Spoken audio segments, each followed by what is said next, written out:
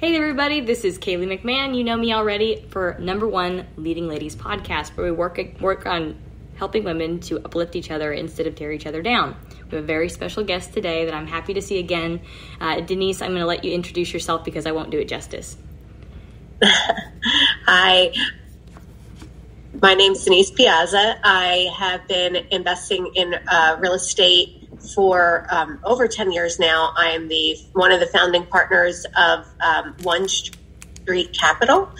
My background is I'm a CPA by trade. I started in public accounting, I guess, probably about 20 plus years ago. And when I first started, in that position, I was preparing a lot of tax returns for several high net worth individuals. And one of the main common denominators that I saw when I was preparing those tax returns at the time was that there was several real estate investments and real estate holdings. So I took a mental note of that because at the time I did not have the liquidity that I thought I needed to get started in investing in real estate. So, but I knew it was something that I needed to continue to grow my network in. And so I still have relationships with a lot of the clients, a lot of the businesses that I worked with at the time. I, took another role after several years there with a few Fortune 100 companies, worked my way up the ranks of the organizations, and then really started the last decade or so investing a lot passively. And one thing that I did was that I tried to get exposure to a lot of different asset classes. So I invested in some triple nets, some commercial retail properties. My husband and I own an office building, fully occupied. I always feel the need to say that because of COVID. Everyone's like, oh, you have an office building. No one must be there. And multifamily and single family properties. So took the time to really test out, the different assets, the different types of, returns that you could see from various assets, and then really developed more of an appreciation and a passion for multifamily assets. And, started a company that was more focused on acquiring multifamily assets in a more of an active sense, as opposed to just being a limited partner. So that's really how my journey started.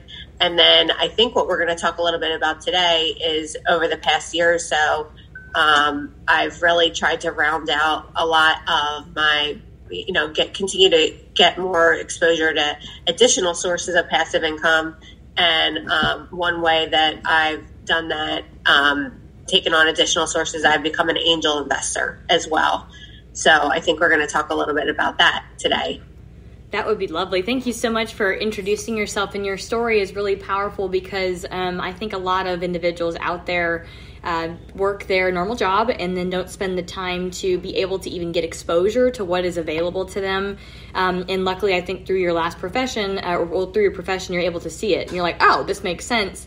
Right. Whereas most people that say, for example, do their first passive investment, they've never even felt like the mailbox money, or they can see what happens. So I think it's a really great conversation, even when you want to know about how does this look on my balance sheet, or what kind of returns are typical, to talk to a CPA. Like they would know, Yeah, so absolutely. I think that's genius. Yeah. And I think, having, one of my partners who was a mentor to me said to me that was so profound at such a young age and really stuck with me.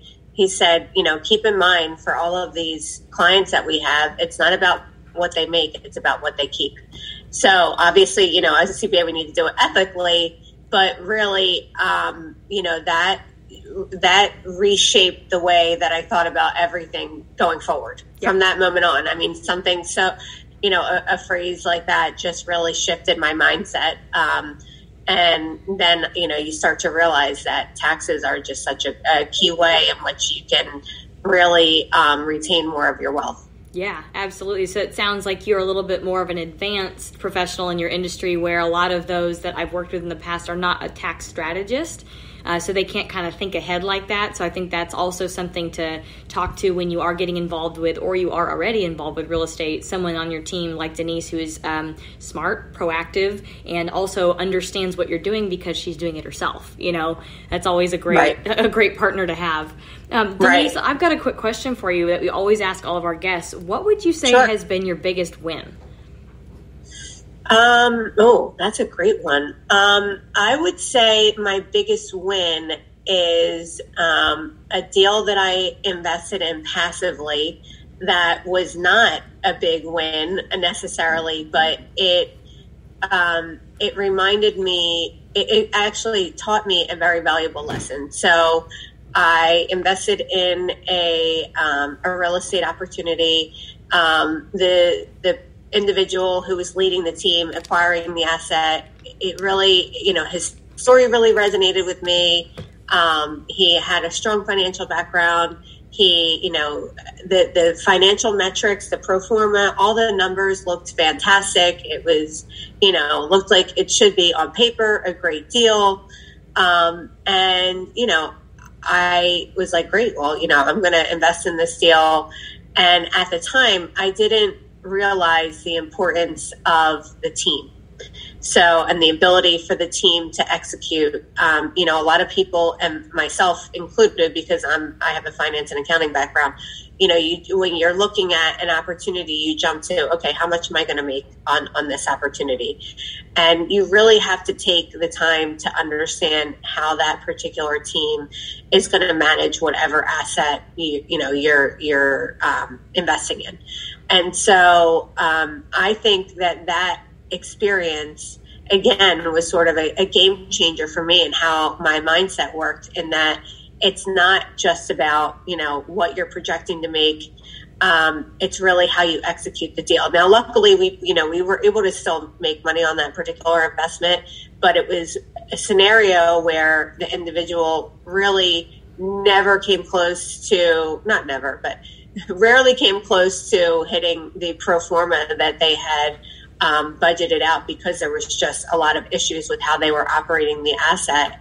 And luckily, the market was able to bail them out, luckily for me and for them as well.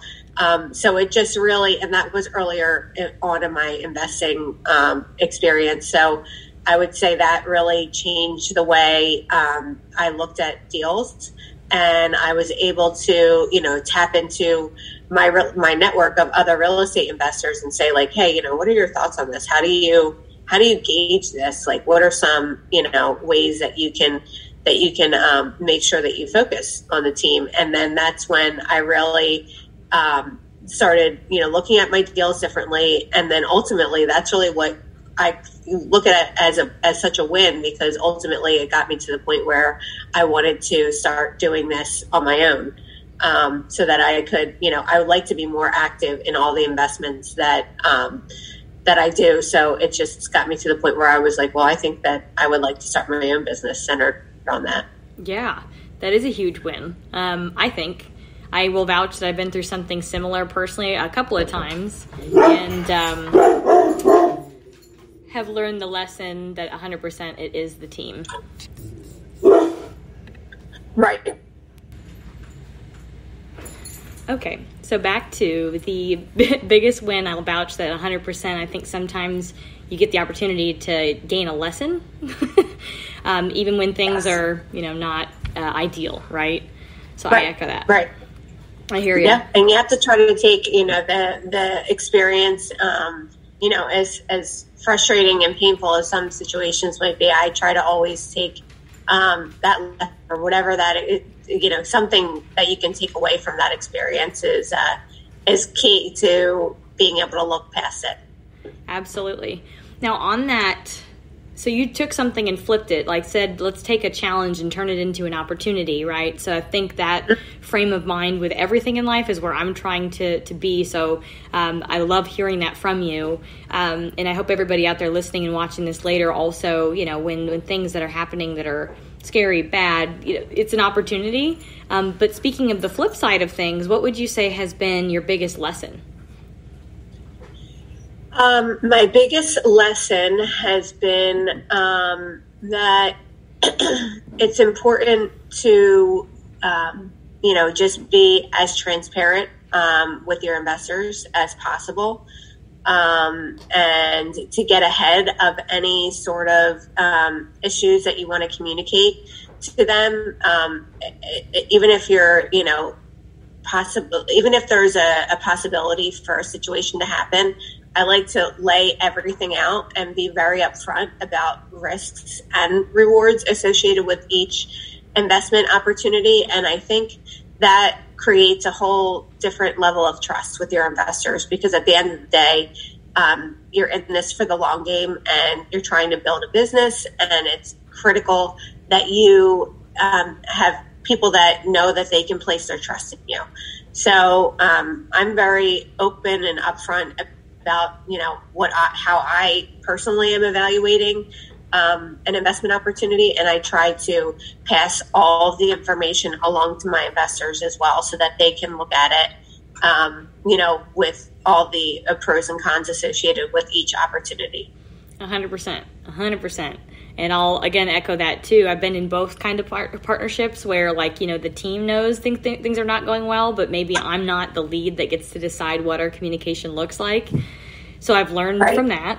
But that, even if it seems scary, if at least we're talking about it, addressing it, we have a plan, we're communicating that to the investors. I mean, what else can we do? I mean, that's it. Right. But if we don't tell them and then something surprise, I 100% agree with you.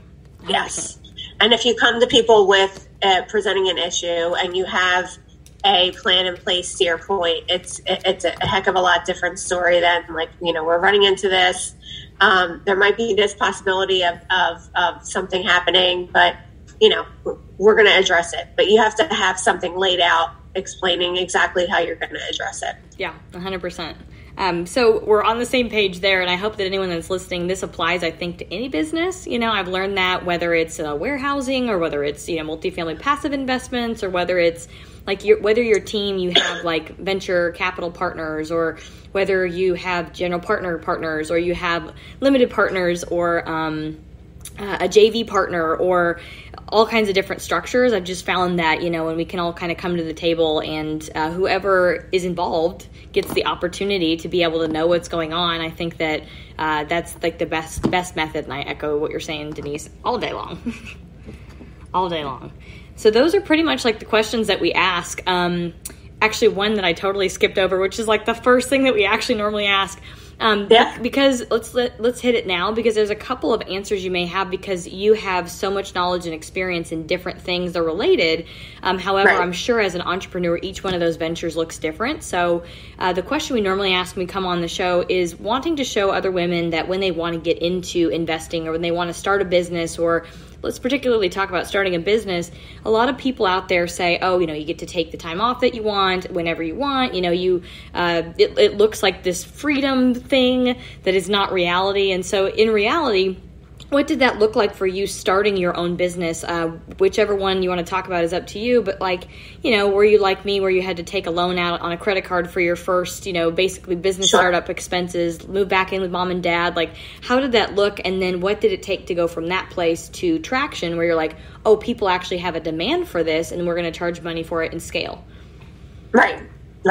So I would say that for me, the most important piece of getting started as with my own business and as an entrepreneur is to tapping into my discipline and my hustle.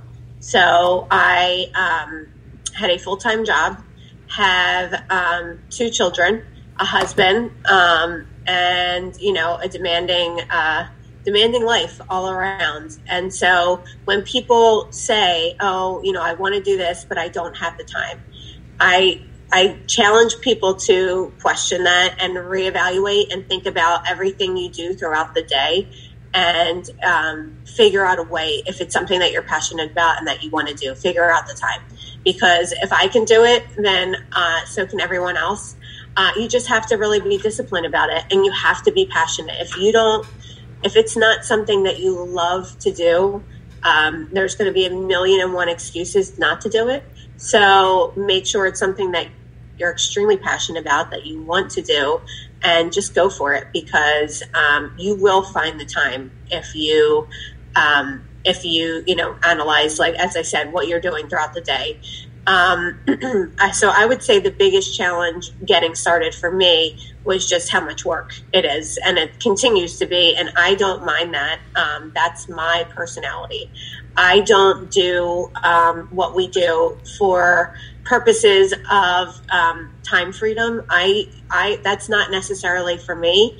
I can completely respect people that would like more of that in their life. I think for me, it's more just about flexibility and, where I want to be, when I want to be doing it, physically where I want to be doing it, basically. And I think that, it will open up doors, but I also realize that as an entrepreneur, you might think you're going to be working less, but that's probably not realistic when it comes down to it. But it's doing something that you are in control of. You're working to accomplish your dream, as opposed to if you're in a W-2 position that you're not necessarily driving it, that, you're not working to accomplish somebody else's mission and dream. So that's what keeps me going and keeps me motivated and keeps me working towards it. For those of us who have never scaled a company, or maybe don't have a technical background or a financial background or a business degree, and I'll vouch for myself, in the beginning of not having that kind of a background, not knowing, like, where do I go get the templates to be able to create KPIs, or where do I get the ideas of how to organize, direct, and work with the team, leadership as far as laying out to everyone what is the common goal, enrolling people in that idea. And that was a self-limiting belief for a long time, where I went very small in, like, my investment career, because I was like, there's no way I could organize a big project. What would you say to kind of overcome something like that, or what were you able to do to overcome that? Yeah, I would say two things: education and mentors. So find people that have done what you would like to do, and tap into them as a resource. And, figure out a way that you can add value to them. Don't just come with it one-sided. Add value in any way that you can. And everybody, has skill sets that they can bring to the table, that they can utilize, and, use them. And just the experience alone is going to just be such an incredible education over that time period that you're working with a mentor. And then just the other piece of it being education. We all know the power of podcasts like this one, and how much wealth of information is out there via podcasts, on YouTube.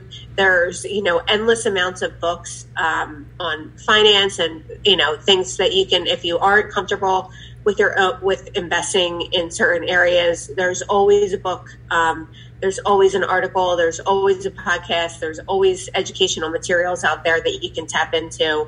And but the one word that you mentioned, Kaylee, during that is your mindset. And I think it really does start with mindset, and that's one thing, luckily, that I've always had going for me. There's never been something that I thought, I can't do that. It's too big for me. I'm completely unqualified.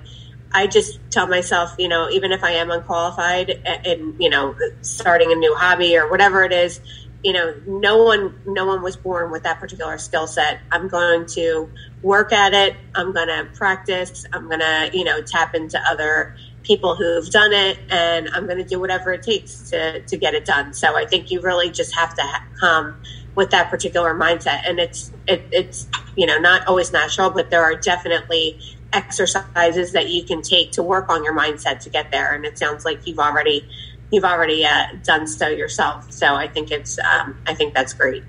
One thing that I'll vouch for that has really changed, so I started in single family. I started in leasing and then got to single family. And it's a different trajectory for everybody, right? But definitely the mindset wasn't there. And the one thing that turned it around was getting off it. So me realizing and admitting to myself that I cannot do everything myself, regardless of if you're in multifamily or if you're in single family. Either way, like you need other people to do things with you. So you got to kind of get off the ego.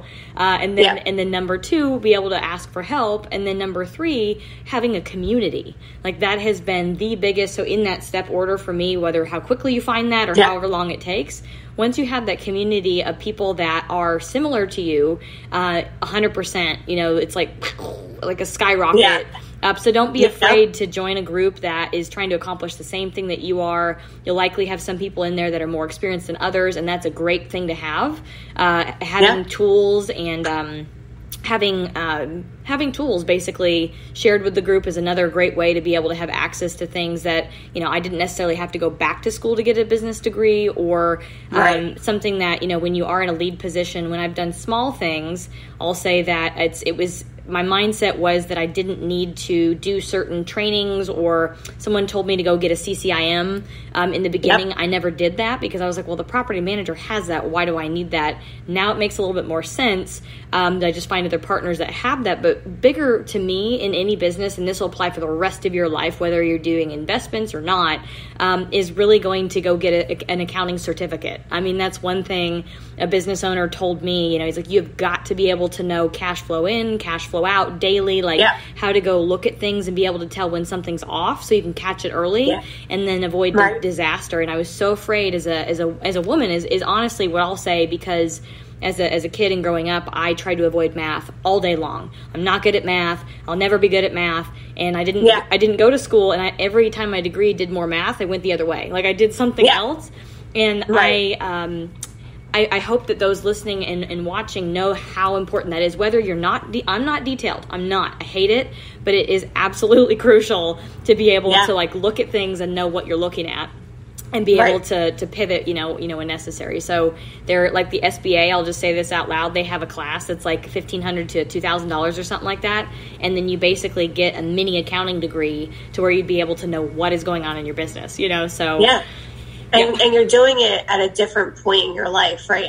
So a lot of people, when we're taking classes like that, we're typically younger. We have a different level of maturity. We have a different mindset. So I think no matter what, it's such a good idea to revisit it, even if you had it previously. And it's never too late to learn those concepts, because I agree, they're so critical. They're just a foundation for any business, really. Yeah, so you don't want to be subject to being taken advantage of, So for me, a gender bias of I'm not good at math then ends up resulting in being taken advantage of financially because of not taking care of yourself, knowing how financials work. It's up to you to be able to take care of yourself that way and make sure that your partners and yourself are taken care of and not taken advantage of. Now, one quick thing I wanted to go over, we've got a couple of minutes. So we mentioned earlier on in the podcast that there's some cool things that you're involved with that are things I don't know anything about. So selfishly, I want to know, what is it like being an angel investor? What got you into that? And how does that work as far as creating a passive income stream? Sure. So an angel investor is, a lot of people equate it to the show Shark Tank. So people with various, within different industries, we have, I'm part of a group, and that particular group interviews different companies that are at early stages. So before the Series A funding, these folks typically, have started the business on their own through their own capital, or maybe have one or two other partners, and they've been able to, excuse me, scale their business quickly, and they are looking for additional funding to continue to scale it and take it to the next level. So what happens is we have a committee. Before that, we will have people that will recommend, based on their experience with other individuals, they'll recommend these groups to come in and to essentially pitch us on their company, explain to us their missions, their values, what they do. Excuse me, I'm so sorry. And then to go through what their plan is, what they plan to do with their funding, what their financials look like, their pro forma, how they've come about their valuation, their potential valuation of their company, and what metrics they've used to judge its performance over the life of its existence, and really just, explain to us what they're doing, why it's going to make an impact, and how they're going to use this funding to scale their company, so that, we will want to invest as a group. Very cool. And then our group will then review the materials, and then we will form a due diligence committee to vet in more detail all of the information that the owner or CEO has provided. And then based on that due diligence committee,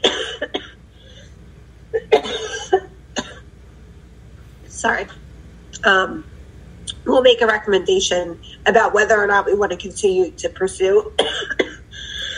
Yeah. So let me expand a little bit on there. So in there, so for people like me who maybe have never heard about this before, I actually ended up taking an accelerator during the lockdown that was in New York City. And I'm not saying that anyone has to do this. I try to give these templates and resources to our community of women that we have, because, not all of us have to go through it to be able to understand it.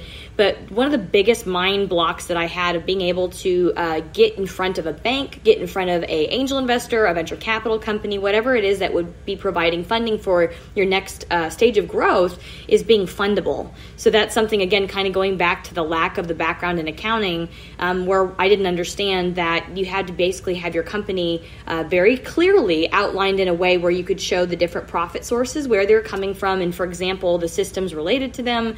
If that were to be given $10, whatever it is, then we could now do 10 times the amount of production. Therefore, the people that invest could then have a certain percentage of the proceeds, and then they are able to make income that way. And they don't necessarily have to do all the heavy lifting that the founders are doing. But being able to select those companies is difficult. So being clear with, where you're at financially and where you're going. One thing that we've used is LivePlan to be able to plug in where we're at and then track that, because as you keep earning or changing your income streams or doing different things, you have to keep editing it.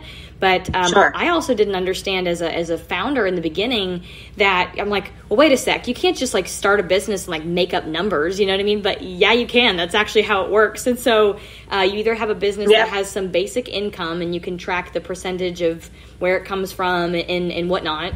Or I'm looking to open a warehouse. In that situation, I do not have one open right now, but we know what the cost of materials are. We know what it costs to store it there. We have the market numbers essentially for all of those metrics, and what is normal profit margin for that type of business, what is normal equipment costs to go into the business. All that kind of stuff can be just basically researched and put into, in my example, LivePlan, to be able to show it to a group like yours to say, hey, we're fundable because of this. I never understood any of that stuff, being so shied away from finances for so long. So is that something that helps you to evaluate what you're interested in, is something like that?